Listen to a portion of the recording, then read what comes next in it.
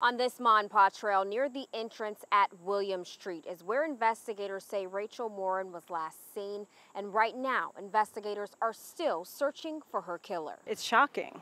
I mean, really shocking and stuff.